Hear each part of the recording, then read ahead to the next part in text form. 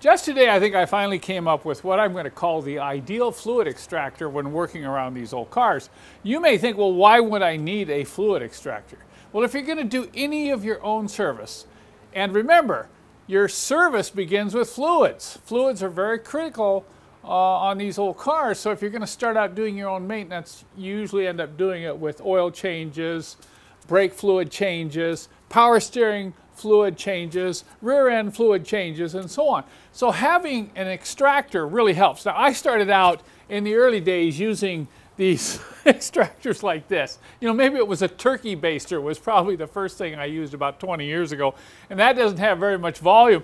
And then I got these little suction devices here, and of course after you got any kind of fluid in, particularly brake fluid, they'd start to fall apart and I'd have to use clamps and so on.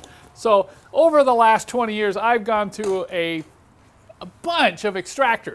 And recently I found this extractor which I really like, and it's a high volume extractor. You just pull on it, it sucks almost a quart of fluid out.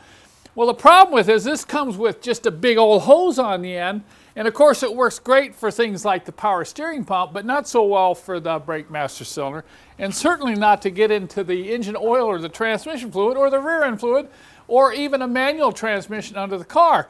So I came up with a couple of adapters like this.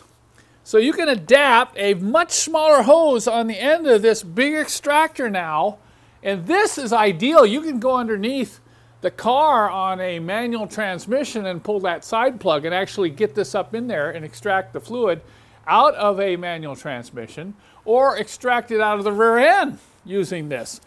Well, then I got playing around some more and I said, well, if I got even a longer tube like this, see that?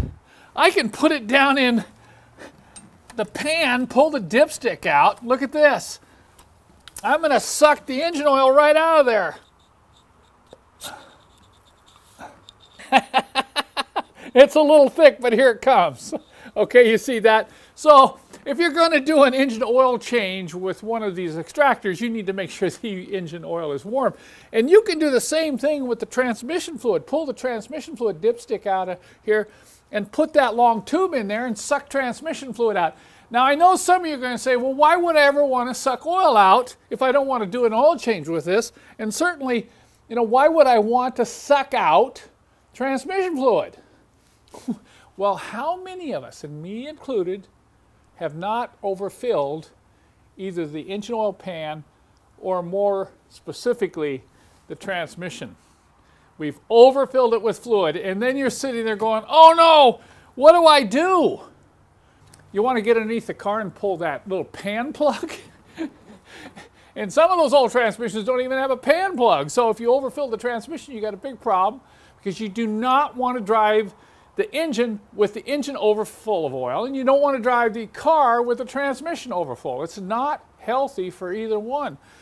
So this extractor not only lets you pull old fluid out of the power steering pump reservoir, the brake master cylinder, but if you happen to overfill now your transmission or your engine with fluid, you can now use this extractor to pull the excess out, okay?